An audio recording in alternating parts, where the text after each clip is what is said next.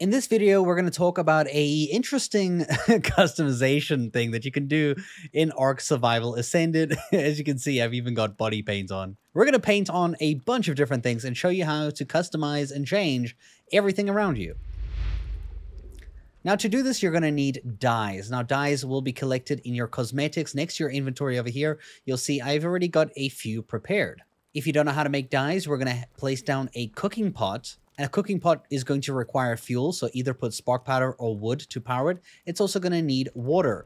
And right now, we're going to only have the way of taking water jars or water skins, filling them up while standing in water, going to the water pot, going to the cooking pot, putting the jar inside there and seeing which ones we can craft. You'll notice there are many dye options of entirely different types of colors. And these will require different berries like Amar berries, Verd berries. So go ahead and craft the color of your choice, the one that you want to use, and you're going to grab the dyes from this inventory. They look like this, and transfer them into your inventory, and you'll find them under your cosmetics. Now, there's three main ways that you can paint something. The first one and the most easiest is probably going to cosmetics and dragging the paint directly onto an item. For starters, let me take this wooden club. This wooden club looks like this when I hold it, as you can tell. And the torch has a red flame on it, as you can see here. Now, in that cosmetic screen, we can go ahead and we can drag, for example, red directly onto the wooden club. And this is going to allow you to color one of 6 regions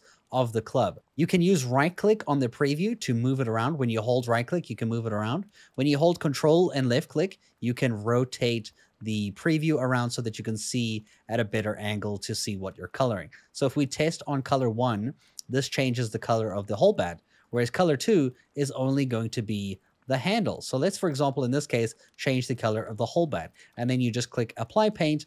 Now that's going to take one dye to color the one region. You can't do multiple regions at the same time, but you can do all the regions. It just takes one dye for each time, and you have to keep clicking apply paint. If you look at my bat now, you can see it has a red look to it. You'll notice in cosmetics, all the allowed items are items that you can color. For example, you can also change the coloring of armor. So if I go ahead and I take white coloring and I put it on the snow armor over here, you can actually change this to an even whiter version of the fur armor, which is something that I really like doing on the fur armor because it looks much cooler being full white when you're in the snow biome. But you can also make it pink, you can make it gold, you can make it blue, light blue, black. You can change all of it for all the armors, as well as all the different weapon types. It's very interesting that you can actually change the color of the flame on the torch. Like if I go to the torch, for example, hold Control and left click, and I color region 5 with any of the colors. Right now, I've already done blue onto it.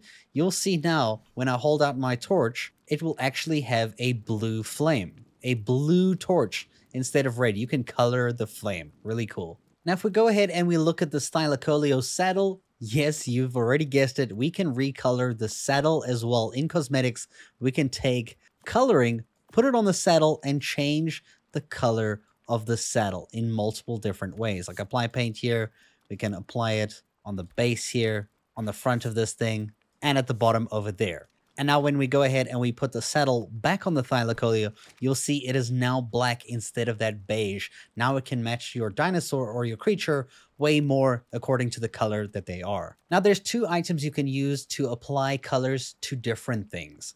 Right? The first one is actually the paintbrush. Very early on, you will unlock it. You can use right-click to actually target your body. Now, in the screen, you can use right-click to drag your character around, zoom in with the mouse button, and, target specific things. If you want to put like a coloring on just your finger, maybe you even want to paint your whole arm.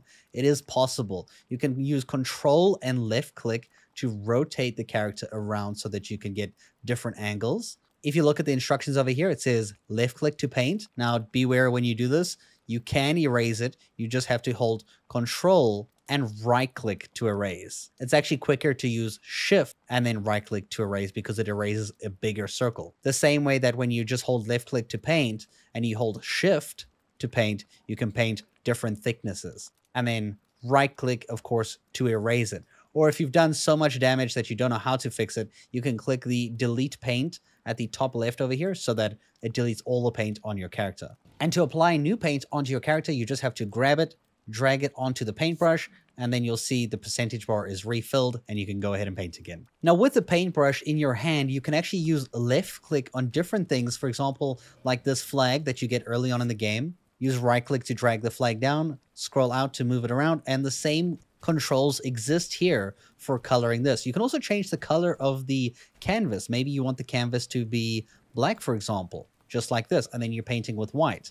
Of course, you will have to use the color that you have in the dye on your paintbrush to select the region here so that you can color it the way you want. And you can use this to draw whatever you want in the entire world. Okay, I'm done. I promise I'm done. You can also use the brush on the other canvas thing over here, the painting canvas. This one's actually lets you zoom in like real close, and you can see it even has like the proper kind of like painting feel to it, like oil painting in a way. It's still a little bit like rectangular and like, you know, precise with some of the corners. It doesn't really let you make perfectly straight things, but when you zoom out, it's something that's hardly noticeable from a distance. So you can really make some nice paintings with this. All right, so now we've applied pink to our paintbrush, and I'm going to show you that we can paint all these different things too. The walls, the floors, even this bed. I can make this bed pink, right? So we can hold control and drag with left click so we can see the top, and we can check all the different things. Pink pillow, pink bed frame, or even pink blanket. Perfect. Nice pink blanket for me. Wow, that's a lot more pink than I thought it would be. Damn, that's like a hot pink. And you can do this with structures too. For example, let's start out with the thatch one over here. We can click here. This is actually the side of the structure. If you hold control and you put it like this, you can see here's the top. You have the regions 1, 2, and 3. It looks like 2 changes the kind of bamboo on the sides. I don't know what 3 is changing. I can't find what 3 is coloring. But on number 1, you can see this changes the whole entire thing. For some reason, it looks red, but I have a feeling it's gonna stay red.